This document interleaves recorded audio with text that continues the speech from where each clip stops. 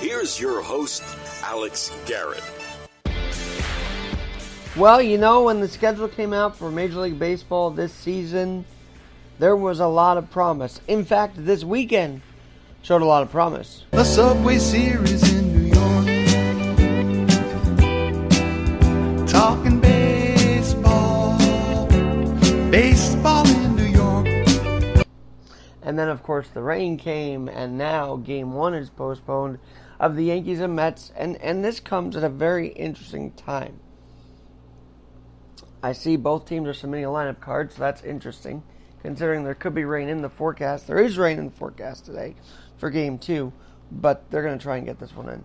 However, you look at last night, you look at the energy of last night. The Yanks had not played since the debacle against the Angels. Being at a game and then leaving it only to see the Yanks lose and fall asleep during the loss was very weird. I decided to go see Ohtani pitch, and boy, did he implode in front of the crowd at Yankee Stadium. And then I got to see a radio colleague, if you will. She's on a different station, Danielle McCartan. I call her a friend, too. Very cool to meet her. And then, the rains came. Not once, but twice. And when the second time happened, I did decide to leave because it's 10 o'clock at night. Some people did say, and some people started saying fire Boone at 1 in the morning at Yankee Stadium, which you gotta love that passion, right?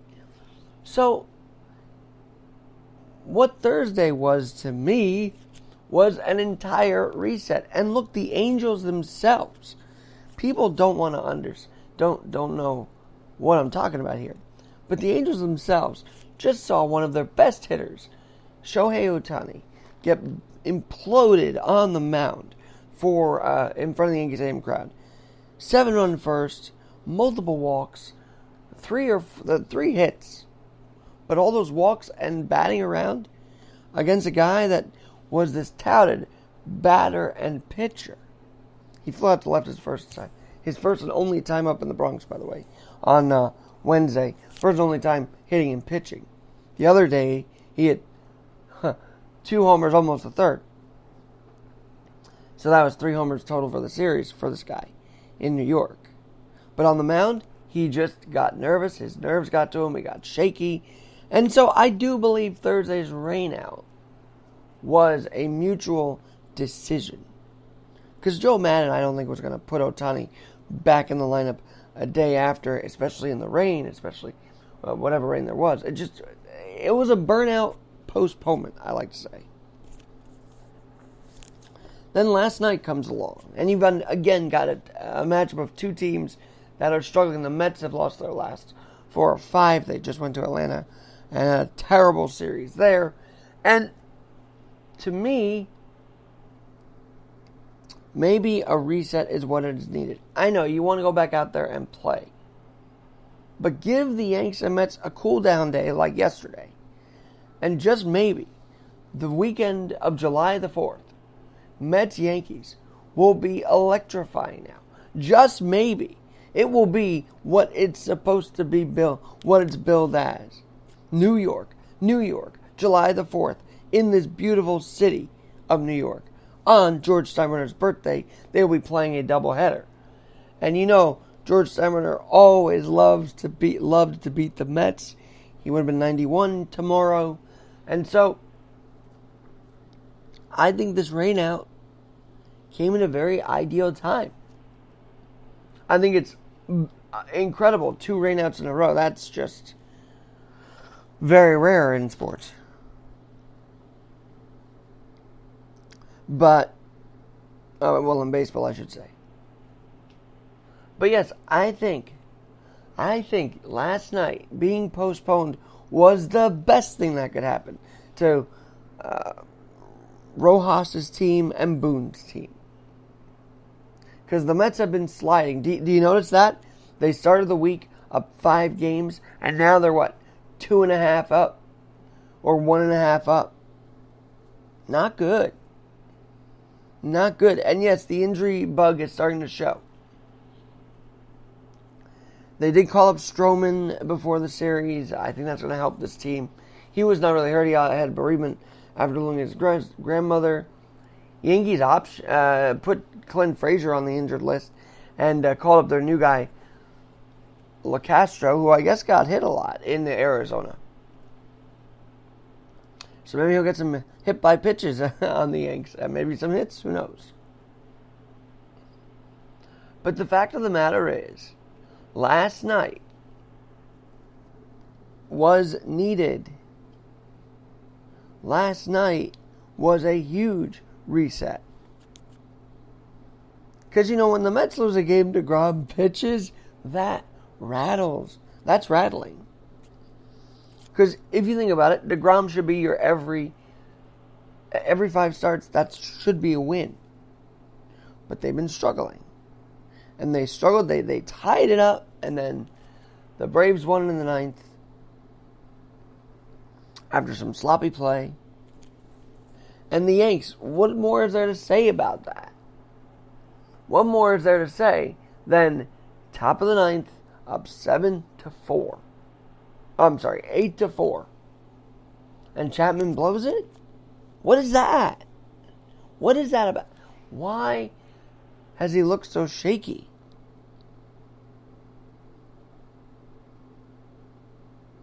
It's very disturbing if you're a Yankee fan. And I don't know what you thought of Hal Steinbrenner's press conference, but I will say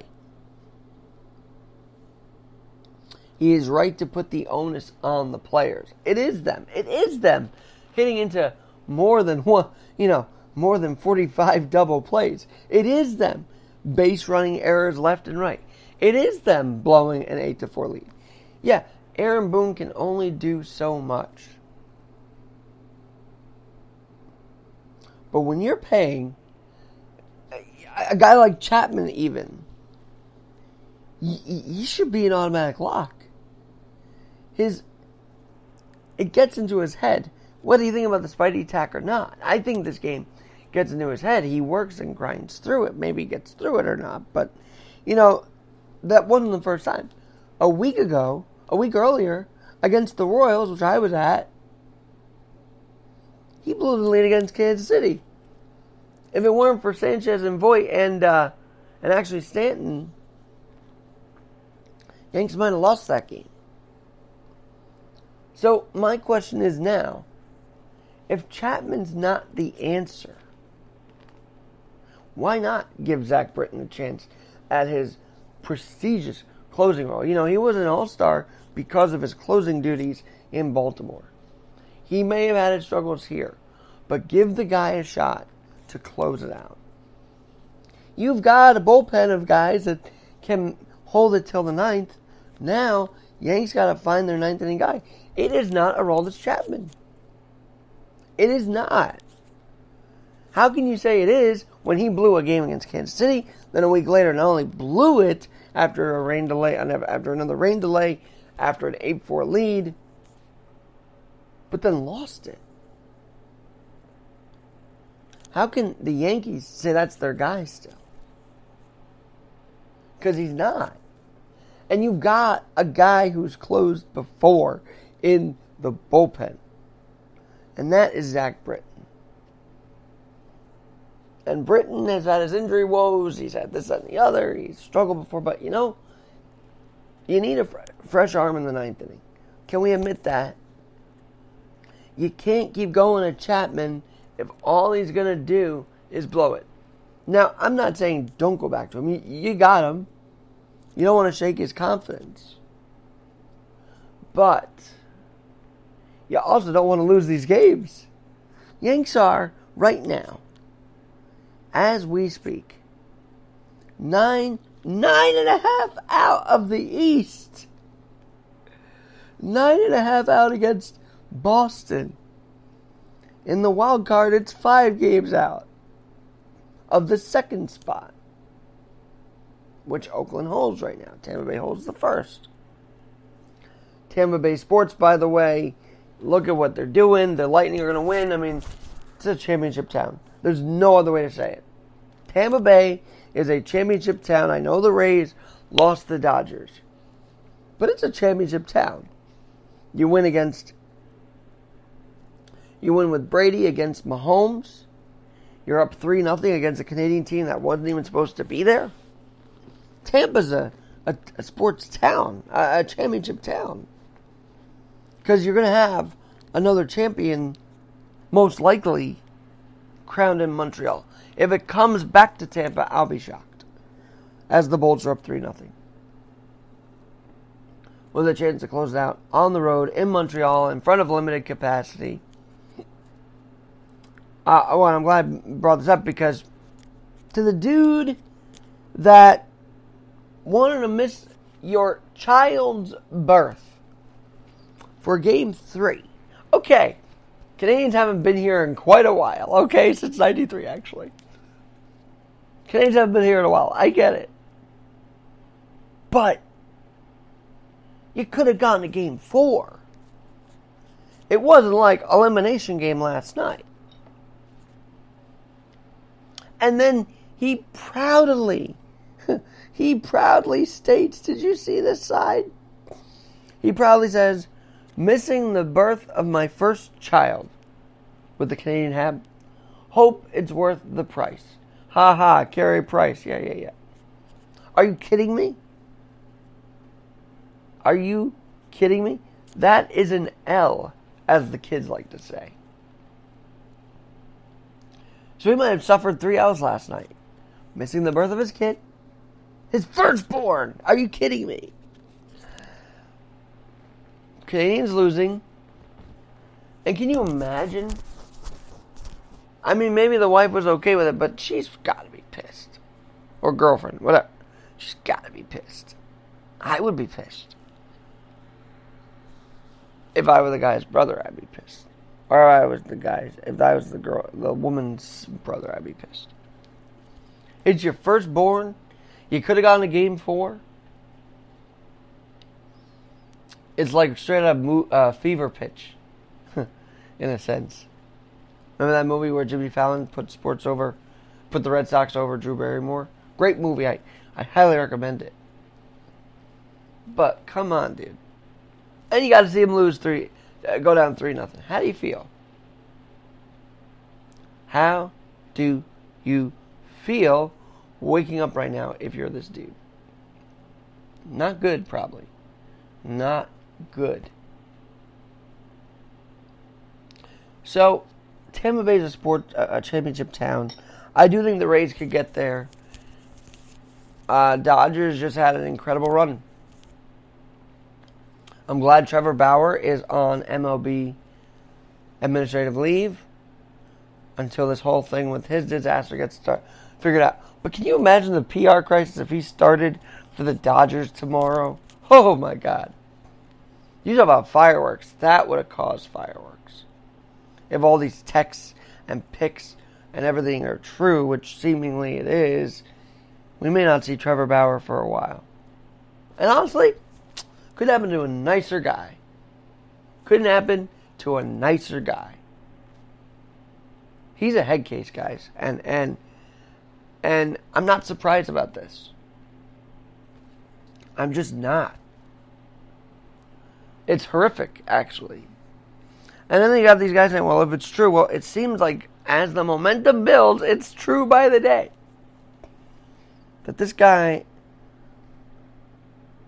roundhoused a 27-year-old woman, quote-unquote rough sex, but that doesn't lead to punching and bleeding in the mouth. I mean, that's just ridiculous. More than ridiculous. It's just awful. And he might face jail time for this. And as I said, couldn't happen to a nicer guy. But that's on that coast. On this coast, Yanks, Mets, maybe the reset they needed was another rain out. I know everybody's like, how can the Yanks close down and lose money like this? But you don't. They'll rebound. The stadium is at full capacity. They're going to have tons of fans this season. Even if they're down like 9.5, fans want to go to this Yankee-Met game. These Yankee-Met games. Fans want to get back in it. Because we were not there last year. We were not there last year. We were in a pandemic. We got to deal with the fake crowd noise. We got to deal with the no fans in the seats. As a Yankee fan, it was troubling to see. Not as a sports fan. The efforts of MLB to put it on to begin with was incredible. The efforts of the NHL to put on a playoff series was incredible. The efforts to do the NBA the way they did it, all of that was incredible. But now we're hungry. We want to be back in the seats here in New York City on July 4th weekend, as the rain starts now. At least in this borough of Queens. I don't know if it's happening in the Bronx, but I'm hearing it on my air conditioner. So, don't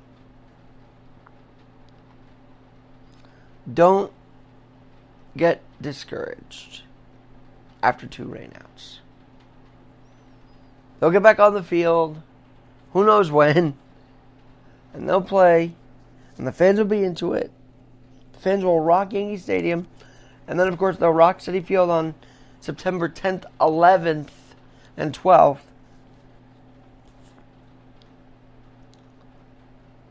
Especially if one of these teams or both of them are in it still. Met fans, you might be panicking, but you know what? You look at the standings today. You are, to be exact, 2.5 up. You've had a 4-6 in the last 10. You've looked sloppy. You've pitched poorly, in a sense. But you're still up 2.5 at 4th of July. That's something that no one saw coming. And I think this is where they're going to either keep the division or lose it. This series, the following series, they'll either keep it or they'll lose it. That's as simple as that. But I think the Met fan base, they're pent up. They're fired up. They want to see a win. They want to see them back on the field. They want to see them rebound. And they can. I think against the Yankees they can. I can't see them sweeping the Yankees. I can't see the Yankees sweeping the Mets.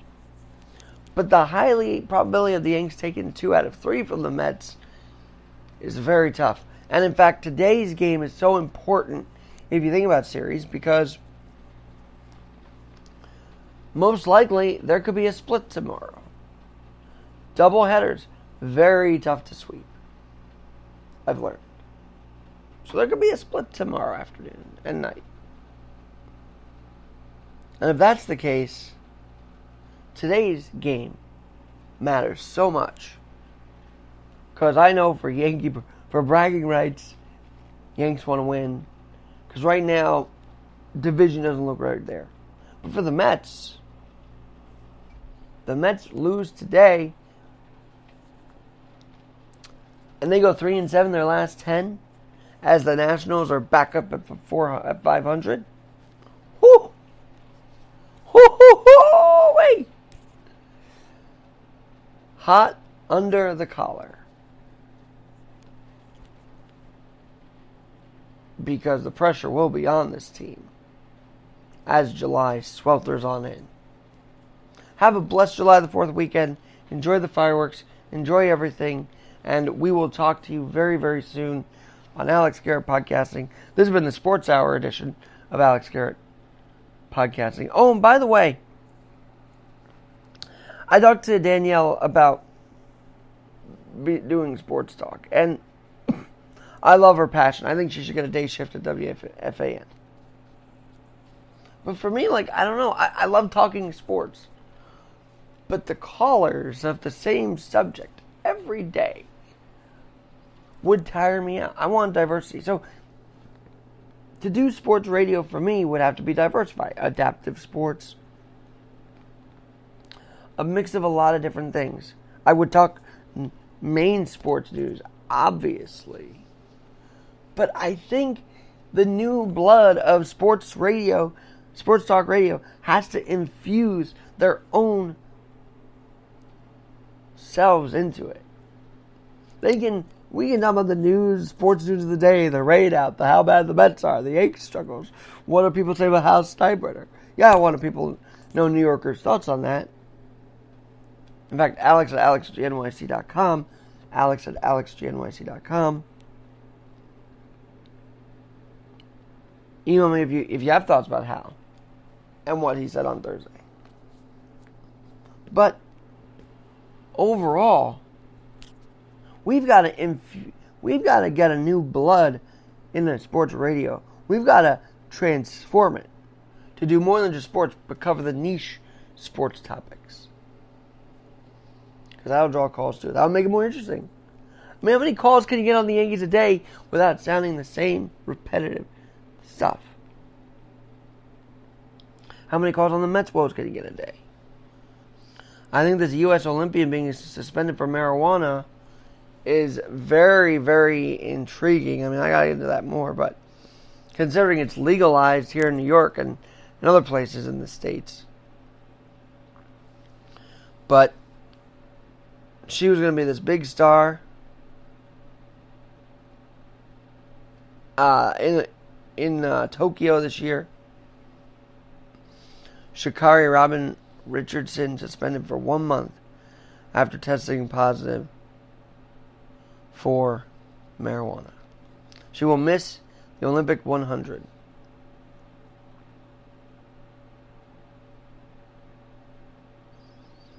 Jenna Pradini is going to get Richardson's spot in the third.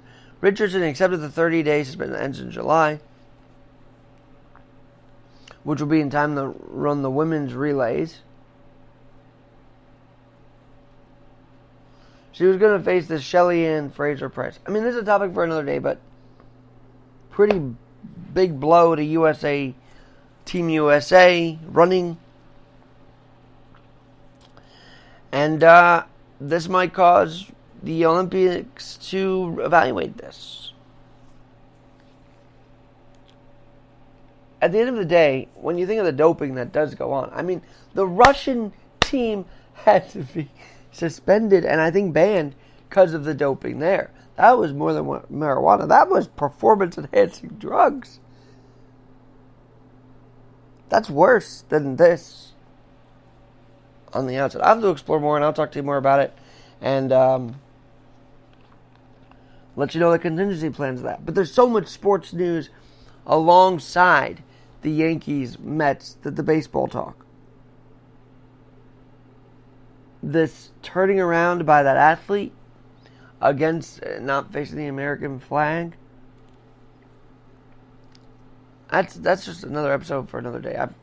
I'll talk to you more about it in the next few days because I've got a lot of thoughts on it. But AlexGNYC1 is my Twitter. AlexGNYC1 is my Twitter. And please do keep up on my WordPress and everything else. Have a great day and we'll talk to you soon.